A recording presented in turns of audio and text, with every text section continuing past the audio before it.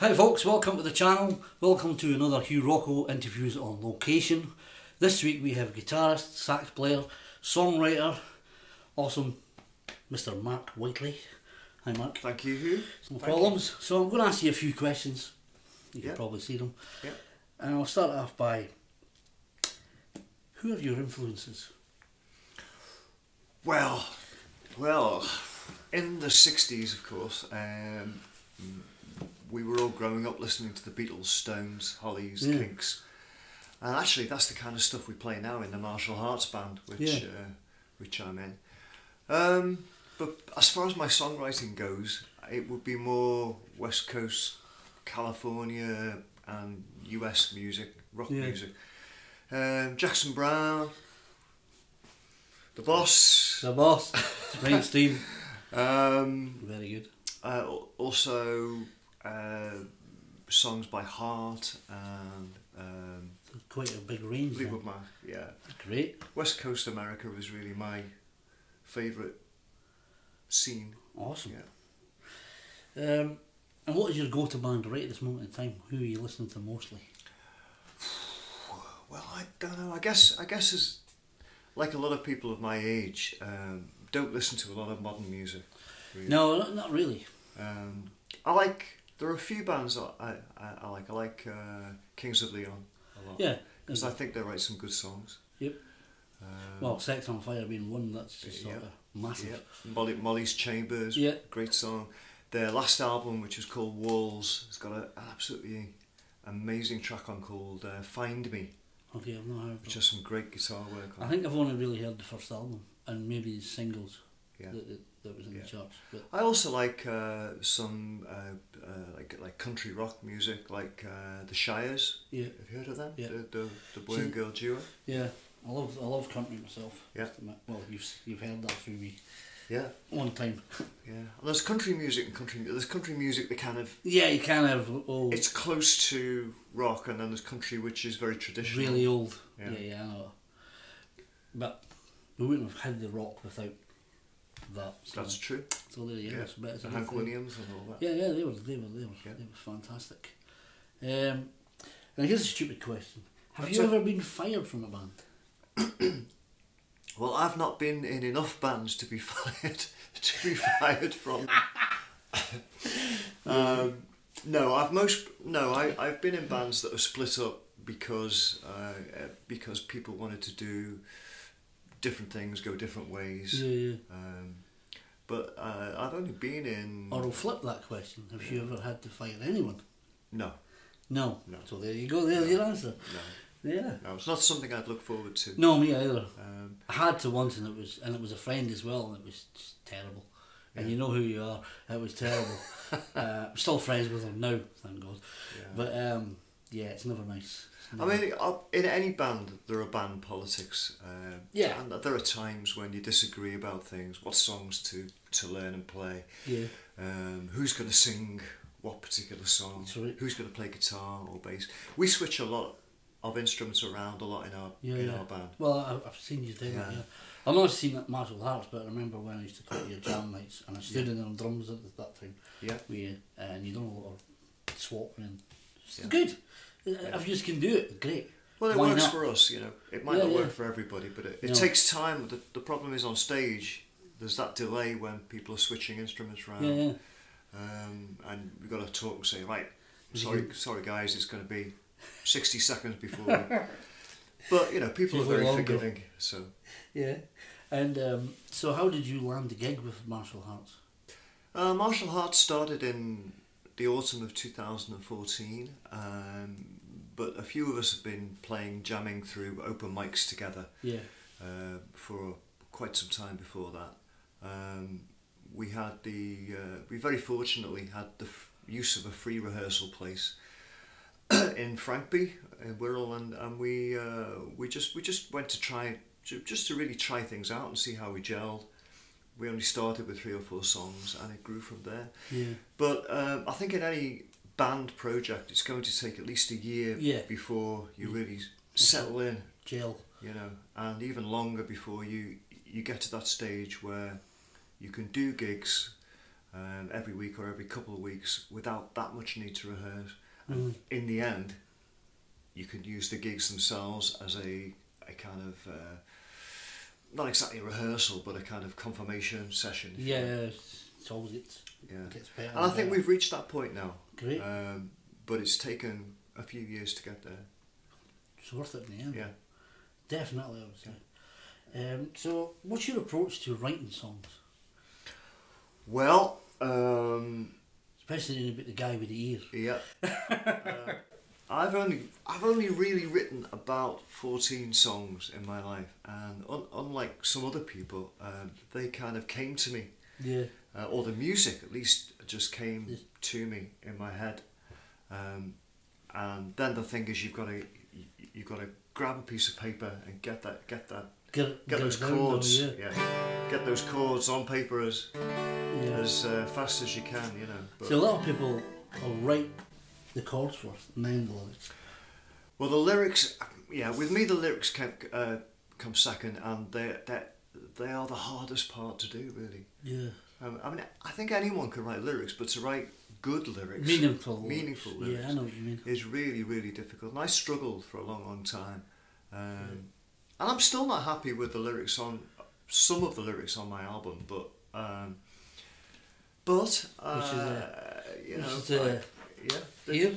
this is the album which came out. There, folks. Came out in 2013. Get a copy of that, I'm sure, from Matt. Called Airbrush Hollywood. Is it on any iTunes, anything like that? Or? It's on iTunes. It's on Spotify. It's on Spotify. Have you joined that Disco Kid? That's the newest one, the Disco Kid. Disco Kid? No, Disco Kid. That's another one. That's amazing. Is it? Yeah, I'll be joining that this week. Okay. Yeah, you have to check that out. Yeah. It's also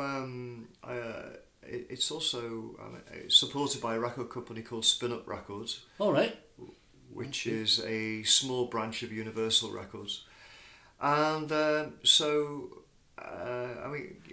this gets played around the world in airports and shopping malls and brilliant. You know, I get a small amount of streaming money from that. Well, when I was watching that Disco Kid, there was a guy there, and he's put his stuff up on it, and one of his biggest pays he said back was like $500.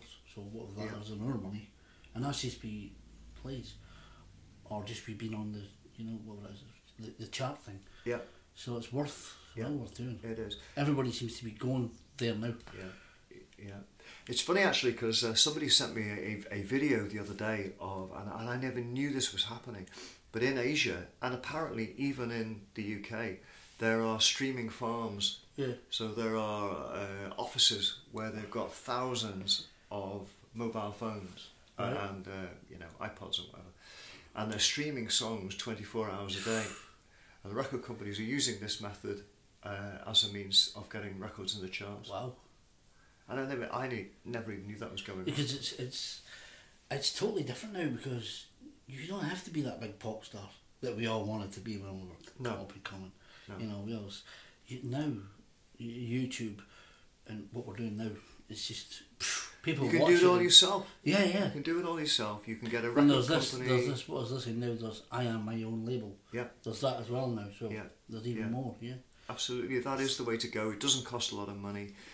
You've still got to have the talent, but it's so much more accessible. Yeah. You know? And you're right there with the talent, because I remember my mate Stuart Fromm told me years ago in the studio, I went in to do a session on drums for Billy Mackenzie, and he says to me, there's a young guy who came in and the drum kit that he had was phenomenal, Shug. He said he couldn't play it. He said, I recorded them and they stood back and went, thought it would be sounding great. I could only make you sound as good as you could play. Yeah. They thought they were going to come out of the studio like Bon Jovi or something, you know, and he was like, yeah. And although it's possible to do a recording in your bedroom on a Tascam machine or something like that, it's always better to go into the studio. And have and if you can, get other musicians to come and join you. Oh, definitely, because I mean, although when I write myself, I play everything, but it would be great to have somebody else play. Yeah. Because it just changes what you might put down. Yeah. They could sort of well, that's not quite what I would play. That's better. So, and definitely. on this album, Airbrush Hollywood, I was fortunate enough, because we were doing it initially for charity. Performers like Brian Saxophone Jones were on it, absolutely brilliant, doing a blues number, and I was just so fortunate getting some really good musicians to help me on it. Well, that's great. Always helps. Yeah. Getting awesome musicians. Okay, we'll move on. Have you got any funny stories from playing in bands, or yourself, or stupid, silly stories? Silly, stupid stories. You know. Well, I'll tell you what. If I take my glasses off here, okay, if I take my glasses off, you know that, I don't know whether you know this, but I'm always getting. I'm always getting. I was going to say accused of looking like Rodney Trotter from Only Fools and Horses. Well, I thought that when I first saw you. At least once a week, I get this. People will come up to me and they'll say, "Do you know who you look like?"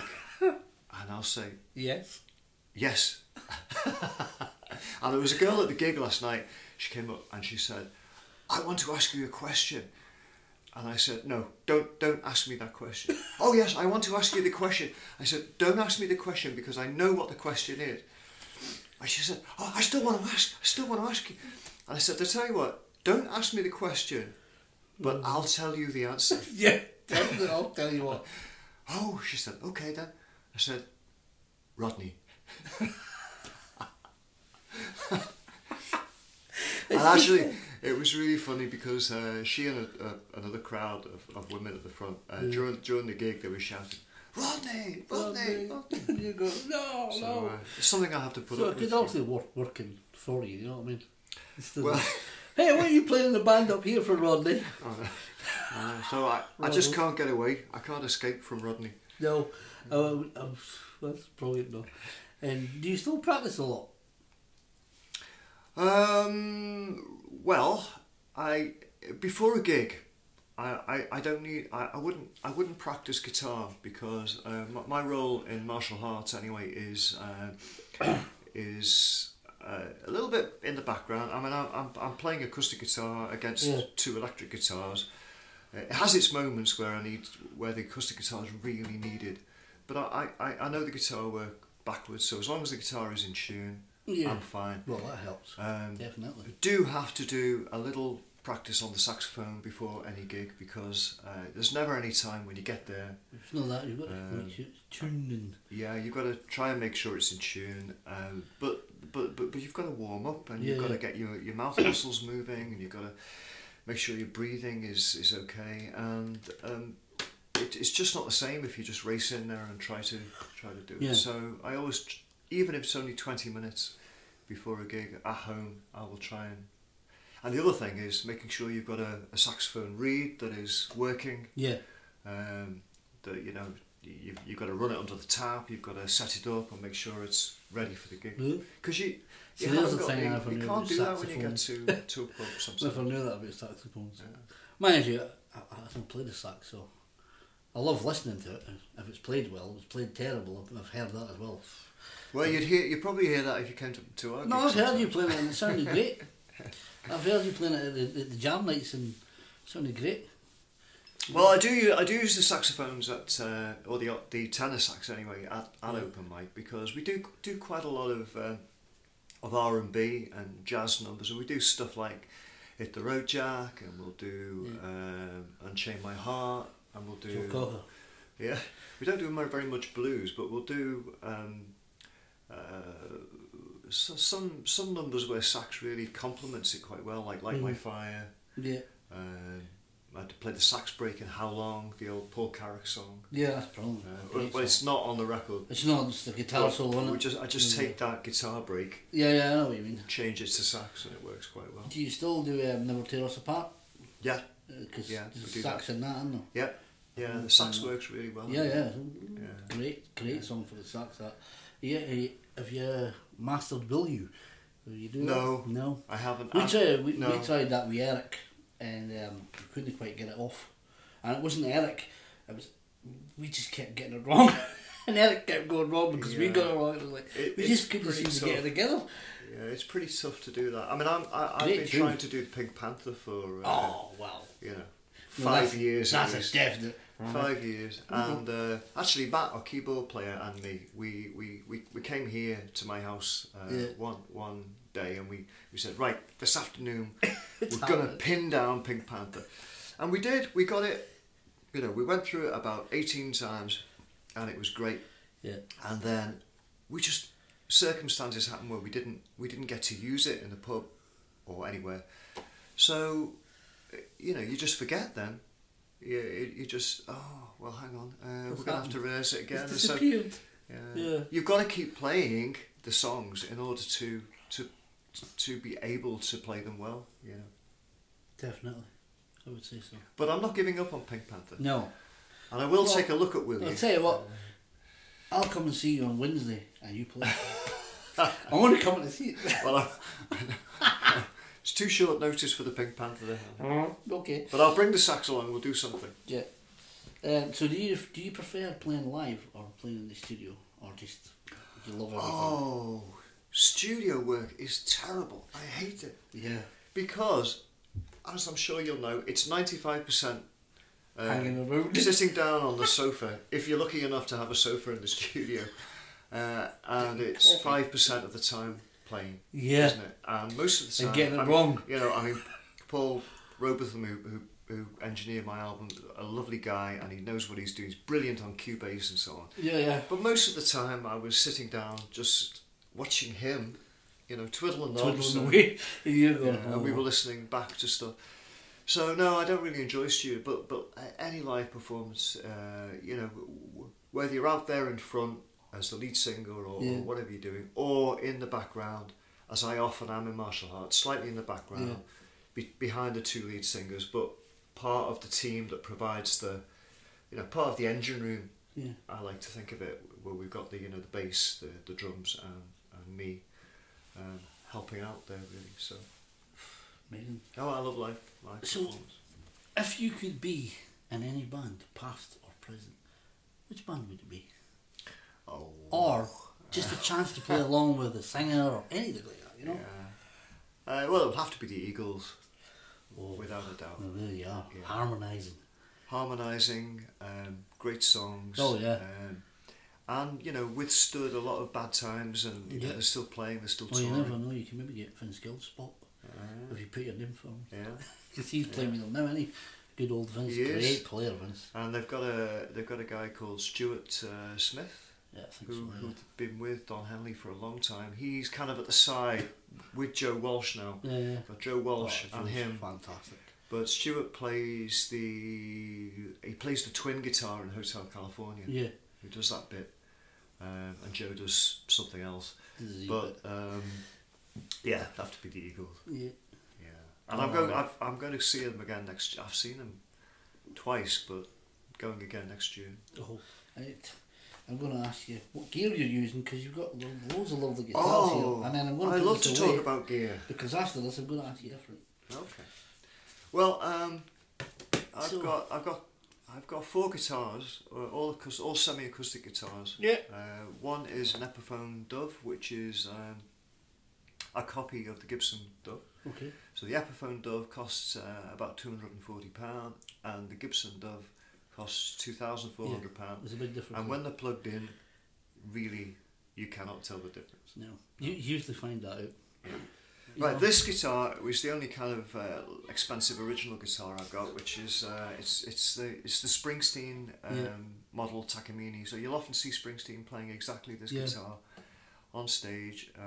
It's pretty good. I bought this from a guy in the Isle of Man who brought it over to Liverpool, met me at Adelphi, and paid for the guitar there. And it's had some work on it from Barry at KGB. Yeah. But it is a lovely guitar. I use this one in the band. Brilliant. It's pretty light. It's not a heavy sound. Probably I could do with a deeper strumming sound really in the band, but you know, it looks the part, and it sounds great when it's amplified. Yeah. It looks great. Then I brought down another guitar. Yeah. Which is quite interesting. I'm sure you recognise this as This is a vintage make, and it's a copy of the John Lennon J160E Gibson, which Lennon wrote a lot of his songs on. Yep. It's got a pickup in it as well. It hasn't got the original pickup. No, it's got... KGB have put new electrics inside it. I think it's got LR bags or something similar. Right. Electrics in. It works though. And it is a lovely guitar for picking. Yeah. That sort of thing. It's great for open mics, and it's actually been, well, apparently it's been withdrawn from the market because it's one of the guitars that Gibson threatened to sue over. Okay. So the story goes. Yeah. So they've withdrawn this model, so it's actually quite rare now. Wow. But if you were to buy the Gibson version of this, which you still can, right. Again, it will cost you, $2,500. Oh, at least. I think this cost me about 200, and the setup work, the new heads and the electrics cost about 300. So, but I've got a nice guitar out of it. Oh, it's nice, yeah. Really nice. Saxophones? You want to talk about saxophones? There we go. Okay, so some interesting saxophones. Got loads of saxophones. This is a very, just feel the weight of that here. Because it's very heavy. Yeah, that's because heavy. it's copper bronze bell here. This is a saxophone that has been, the metal's been made in China. It's been put together in Europe by a company called Bauhaus Wallstein. Yeah, I can see that there, Bauhaus. It's a copy of the Yanagisawa. If you can see that there. Yeah. The Yanagisawa 992, the Japanese 992 Yanagisawa costs about £4,500. Wow. Well, this is an identical copy which weighs twice as much. I don't know why it weighs twice. It is heavy. But this one costs about 800, something like that. But it's identical. Was that cheap for a sax then? It's expensive for a Chinese originated copy. It's expensive. Yeah. But it's a good sax. And then I've got that's the tenor, of course. And I've got the baby version of that, exactly the same, which is the alto. The alto version is exactly the same, only still smaller. A bit heavy, isn't it? It's pretty heavy for an alto sax. Amazing. That's that one. And then I have the monster. Again, I have one original Yanagisawa, which I'll bring over. Just the lacquer's been taken off this, so it's just original brass. It's tarnished, of course. It looks well used. Well used. That's the word that would be. Okay, so guess the date on this, Hugh. Oh, well, you're not going to show me, are you? Oh, I don't know, maybe 70s, 60s. I don't know. Is it? Oh yeah, I like it. This is. Well, I'm not sure. It's somewhere between 1967 and 1970. My year. Yeah. This is a Japanese saxophone. If you were to buy something like this now, that was a Yanagisawa like this, it would cost somewhere between $3,000 and $4,000. Wow. This one, I was very fortunate to buy this off a sax tutor, and I swap them around. I leave them for a while and swap them around because they've all got slightly different tones. Well, they would do, they're all there. Yeah. Especially sizes. Of course, the mouthpiece is very, very important with saxophones. Yeah, well, you've said that. You can buy mouthpieces that cost £500 or £600. Wow. Really? Unbelievable. I'll show you what I've got. There's the one mouthpiece for every one of them? No, this is a mouthpiece for the tenor sax, the larger ones. Obviously, it's got a wooden reed here, which you can buy them in different strengths. I know about the reed. My dad used to play the chanter while he used to try. Ah, yeah. He used to laugh. Now, this looks like plastic, but it's actually, strangely enough, it's hardened rubber. Yeah. It's hard rubber. Well, I've never got on with the metal ones. Metal ones are often used for rock music, but I prefer the ebonite or hard rubber. This is an American Mayer, which these would cost about £100. Wow.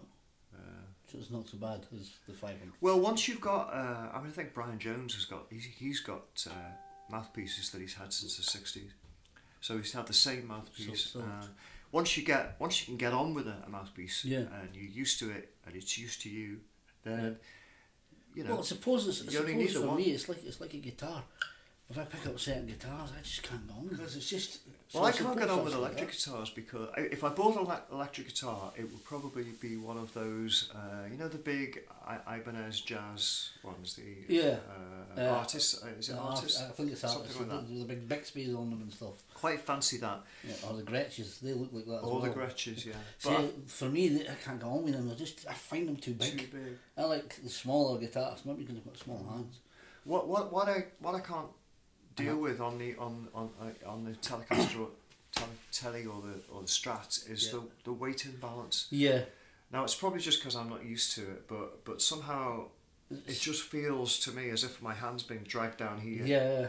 And there's not enough here, and I just can't get the balance. You should. For you probably should buy an Ibanez S because they're so thin, and you can go like that. Oh, right. So it's getting back to that. I know what you mean.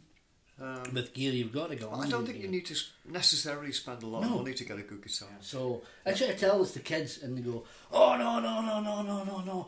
Whatever it is now that's in, it could be, I don't know, Noel Gallagher or something. I've got to get his guitar. It's because of him. And it's no because the guitar's good.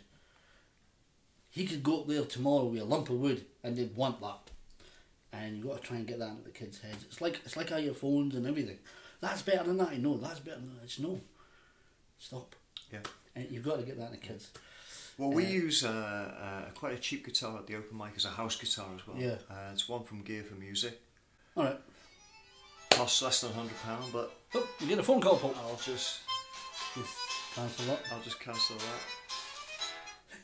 It's quite a nice wee tune there. I love these YouTube videos where you must have seen them, where they're teaching you to play a guitar song or something, and then there's a knock on the door, and the guy's saying, "Oh, there's that postman again." Sorry, and he goes to the door and he picks this parcel. And I'm watching this parcel being delivered 24 times. Yeah, stupid, doesn't it? It's daft. Someone's persistent. Someone is persistent. We just have to turn the phone on quiet. I will put it on. Put it on quiet, and then they can keep calling you. Yeah. Right. Well, what I'm going to do is I'm going to let you play yourself out. We've had a good chat. We've talked about equipment. We've talked about the album. I don't usually do this, folks, but I'm going to let. I usually have an outro as well, but I'm going to let Mark play a wee tune on for an outro. Okay. Would you like to hear that? Shall I play a cover or shall I play something from my own? I think you should play your own. Play my own. Yeah. Okay. And I'll just sit back here and relax and have the coffee and listen. Okay, so it's been great talking to you. Yeah, you really enjoyed it. It's been brilliant. This is a song from my album Airbrush Hollywood, and it's called. It's in celebration of black and white photography, which, as I'm sure Hugh would agree, is something special. And films. We wouldn't have had Lauren and Hardy without them. Yep.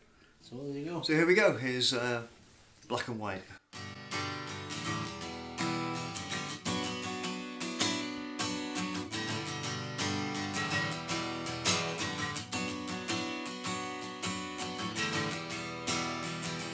When the world is grey and I can't get my head round the door, she said, come and walk my way, and you won't need those colours no more. She's so hard to refuse, gets me out of my blues.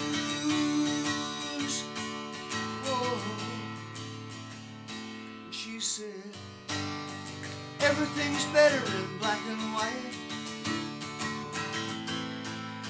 Take off your sweater and I think I might take a picture of you. Ooh. It's been on my mind how our photographs freeze us in time. Oh yeah. Even when we're gone, there's a part of us still hanging on, and your praises are so staying eternally young. Whoa, she said, everything's better in black and white. Get in the dark room and I think I might take a picture of you.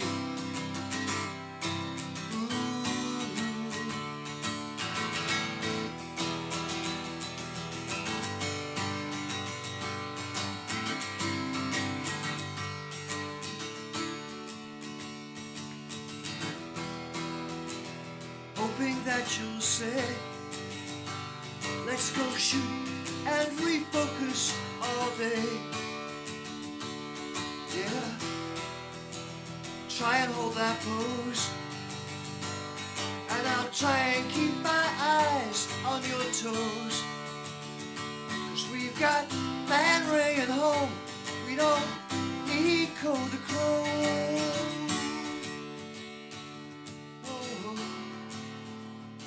She said, everything's better in black and white. Getting the all together and I think I might take a picture of you.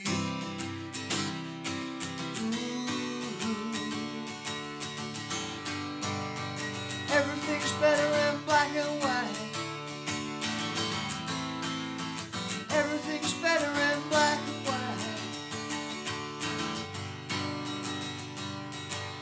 Black and white, and black and white.